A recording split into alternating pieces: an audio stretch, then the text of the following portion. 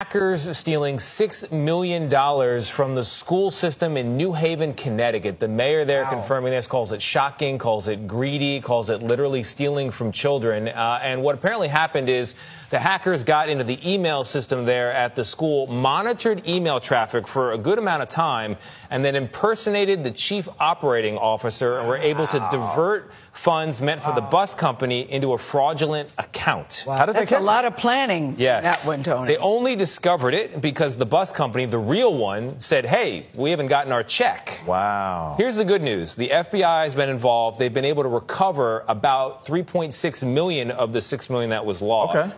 And the mayor says they're going to be able to move some money around and everything's going to be okay for the school kids. But here's the big change. What kind of person do you have to be, though, to take from the school kids? I know. It's just like, come on. Yeah. They're using all paper checks now in the school system for all their payments. It's like back to 1995. Yes.